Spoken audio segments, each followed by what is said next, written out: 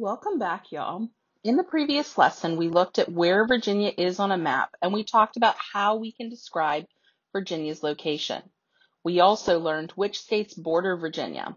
In this lesson, we will continue to explore Virginia's geography, but we are going to turn our attention to its many different types of waterways and how they were important from the very beginning of English settlement.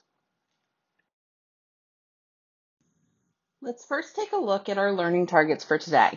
By the end of this lesson, you should be able to label Virginia's important bodies of water on a map, as well as explain how those waterways impacted the development of English settlements.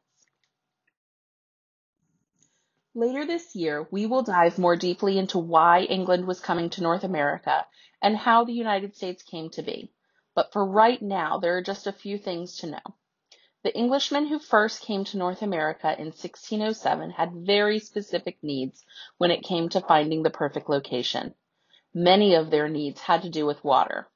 From the very beginning, Virginia's natural waterways created the ideal location for settlement. First and foremost, the ships needed to be able to easily navigate between the settlement and England. Those ships were also very large, and so deep protected waters were needed to safely dock offshore. Other things the settlers were looking for included smaller bodies of water, which they could use to travel around the colonies, and fresh water for drinking. Take a moment to pause here and look at that map. What water features do you notice that would meet these needs?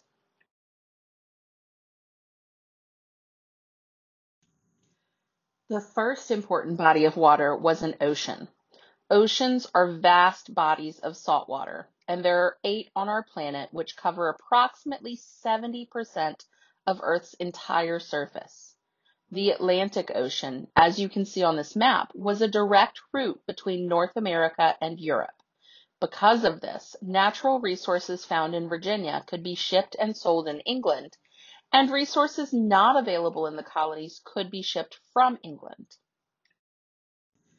Next comes the Chesapeake Bay.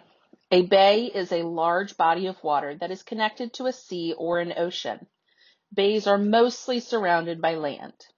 If you look at this map, you can see that the Chesapeake Bay is a large, long body of water with land all around it except for a small opening connecting it to the Atlantic Ocean. Because there is only a small portion open to the ocean, the water in the bay is much calmer, but it is still deep. This made it a safe place for the very large English ships to dock. Connected to the Chesapeake Bay, you can see multiple smaller bodies of water. These are rivers.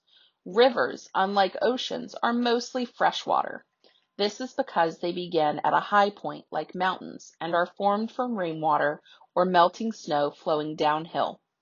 Over long periods of time, the land was eroded and rivers were created.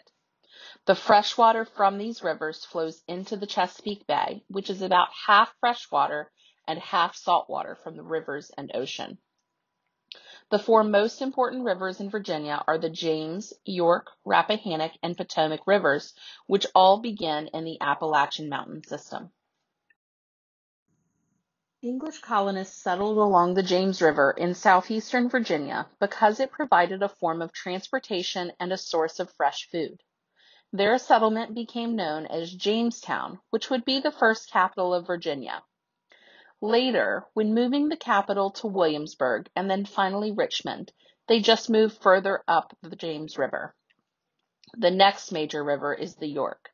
It is slightly north of the James, and it flows through Yorktown. Third, you can see the Rappahannock, which flows through Fredericksburg. And lastly, we have the Potomac River. Depending on what type of map you're looking at, you may or may not be able to easily tell where it is. This is because the Potomac, which flows near Alexandria and the rest of Northern Virginia, is between Virginia and Maryland. So if you're looking at a map of just Virginia, you won't see it represented. The last type of waterway we are going to look at is a lake. This is a body of water that is completely surrounded by land and is often fed by rivers or streams. One notable lake in Virginia is Lake Drummond.